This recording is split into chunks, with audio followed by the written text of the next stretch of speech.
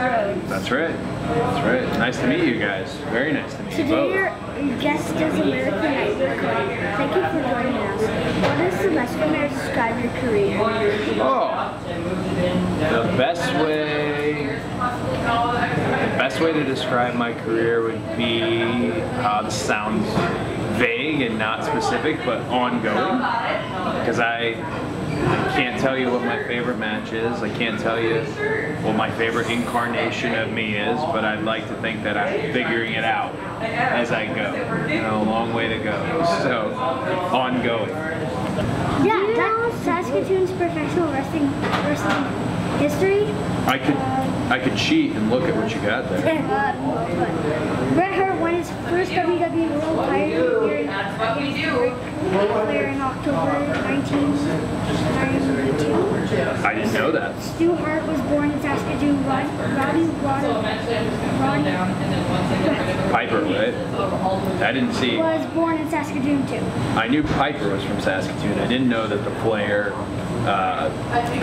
Bret match happened, because that's one of my favorites. Is that the same? I wonder. You guys should look it up. A little research. I wonder if it's the same one where Bret says even the biggest dreams can't come true. I think it is. I think it's that same show, and I think Stu Hart might be in the crowd. Otherwise, I've got a completely different memory on this. But Saskatoon's got a lot of history. That's cool. Fire away. What sports did you play growing up? I gave everything a shot.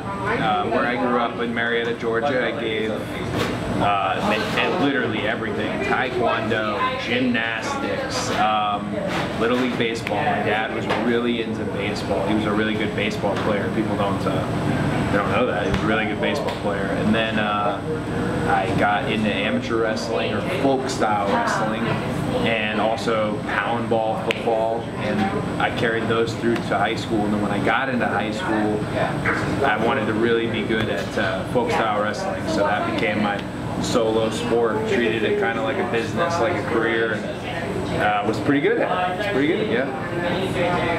What was your favorite sport to play? Oh, it was definitely amateur wrestling, folk style, but I wish it had been baseball. I wish I'd been better at baseball, because anytime you caught a line drive or got a decent hit, that's such a great feeling, and I didn't get that often because I wasn't that athletic or good. So I wish I'd been better. That probably would have been my favorite. Have you ever played ice hockey?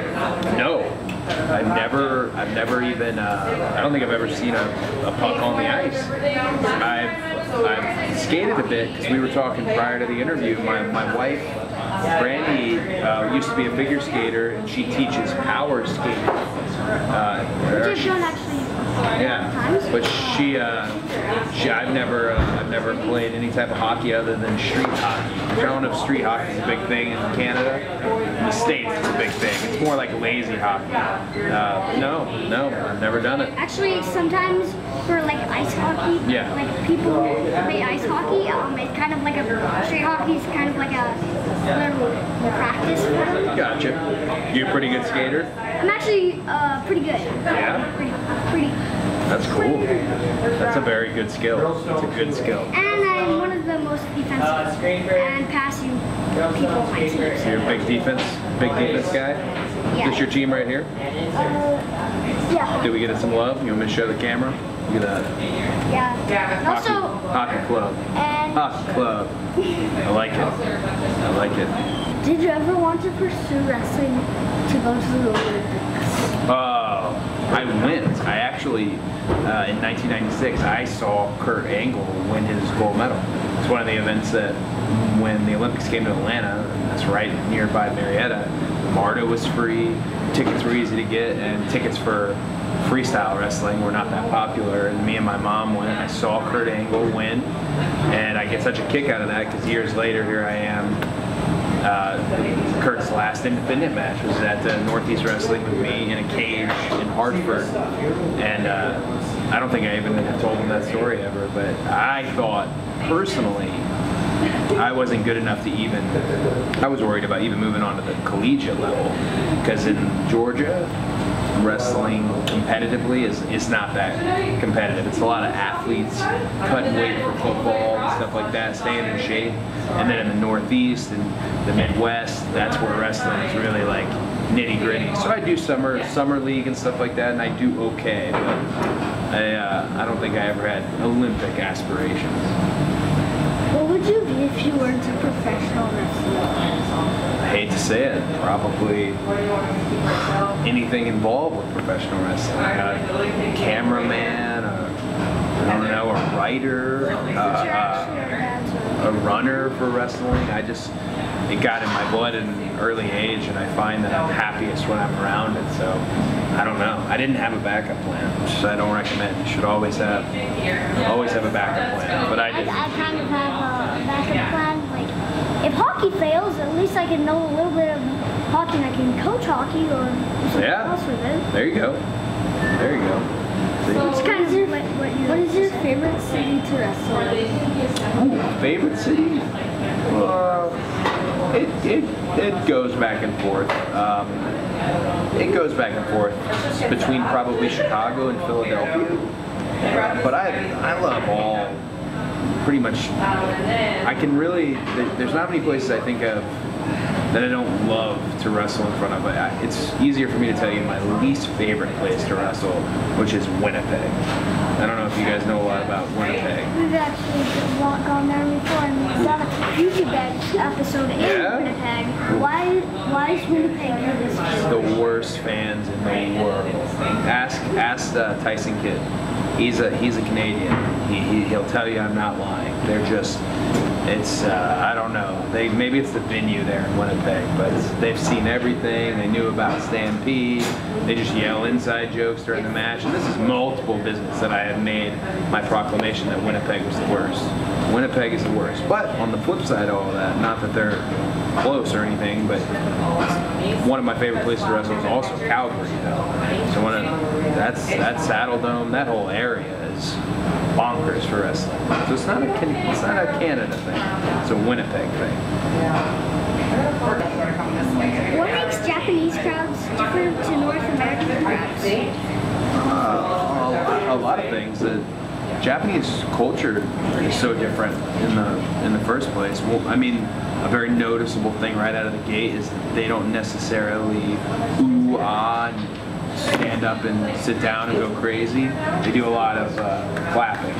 So whereas like here you'll hear these wild chants and stuff like that, there you'll do something, bam, boom, boom, or you'll get out of a submission or whatever and you'll just hear a clapping, and it gets very quiet. And also they really respect the length of a match. If a match goes over like 15 minutes, they really start to settle into it. If it's short, it's almost like a pass by for them. Like, oh, here, I like these guys, yay. But they like to really settle in with their matches. Yeah, that's why Okada and Tanahashi and some of those matches just gets electric out there. Okada and Omega from last year's Osaka, I mean, just electric because they went 60 minutes. Yeah, that's a cool element to it. What do you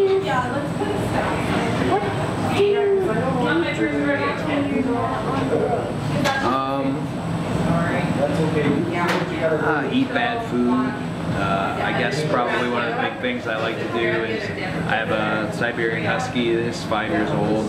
He's like my best friend, so I like to hang out with him as much as possible. And Brandy and I, because we're on the road together, usually we're pretty spent when we get home. A lot of lounging, a lot of Netflixing, a lot of obligatory gym visits, but yeah, hang out with Pharaoh. You ever see my dog?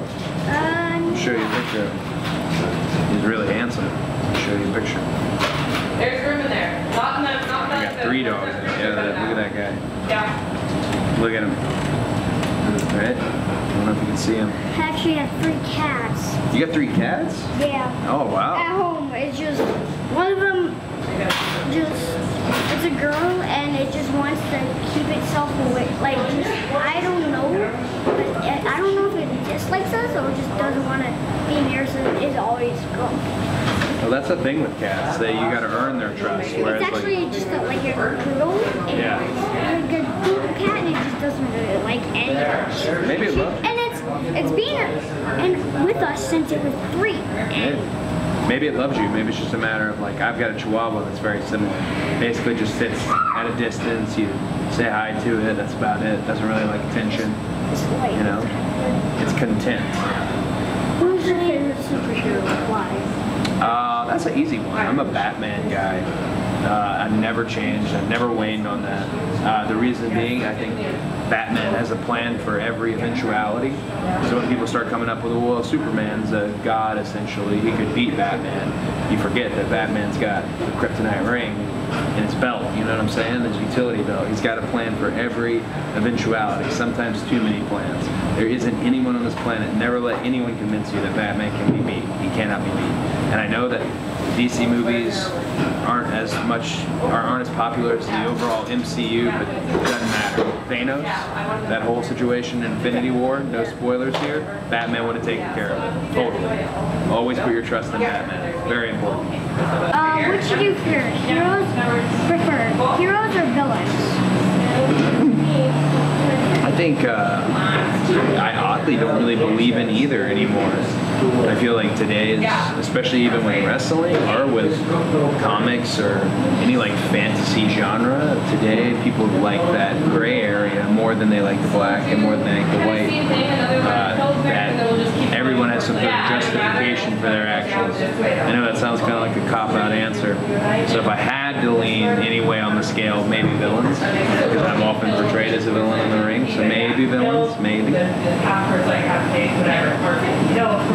Who's your favorite fictional character? Favorite fictional character? Just Ooh, this is kind of a maybe. No, I guess it's not a stretch because it's the most popular of all. But my favorite book growing up was Bram Stoker's Dracula.